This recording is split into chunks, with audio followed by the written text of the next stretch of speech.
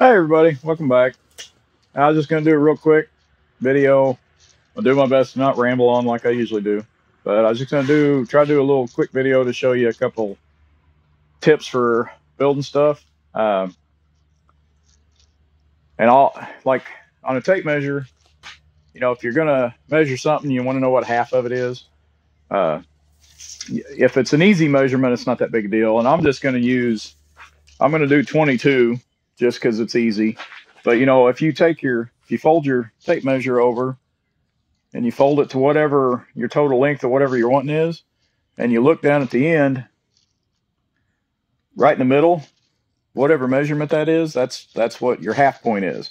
So say you even did 20 and a quarter, it's kind of hard to see there, but so if you did 20 and a quarter, right there in the middle, you're at 10 and an eighth. So that's an easy way for you to find half. And then something I was going to show you too is still with the tape measure. If you're wanting to find center of a board, and if you, let me get my pencil, sorry. If you're wanting to find half of a board, you can measure it across. But if it's an oddball measurement, you may not want to do the math, or some people's not good with fractions or any of the oddball stuff. But if you do your tape measure at an angle. So if you, instead of just going across, see that one's like 7 1/16. But if you go at an angle and you take it to a common number like 8 right there, or whatever number you can get it to go to. So now if you're at an angle at 8, you can just mark your number 4,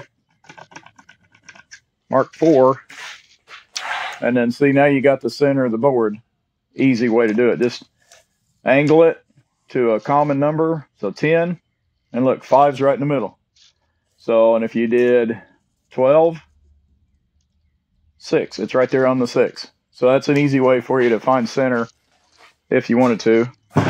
And then,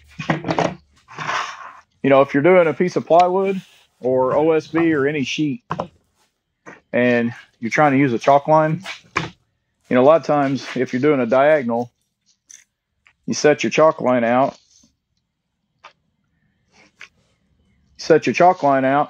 Well, then, when you're going to do your angle, it's slipping on you and stuff.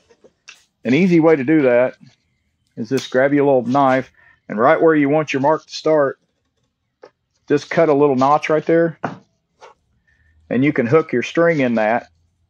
And then, of course, you got to cut it deeper than I just did. Again, like some other videos, let me make the mistake so you don't have to. There. So now you can do your angle, and you hold it, and you can snap your angle. So you can get your line at an angle that you need.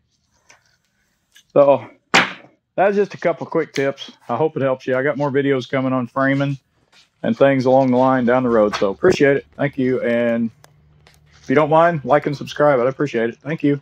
Bye.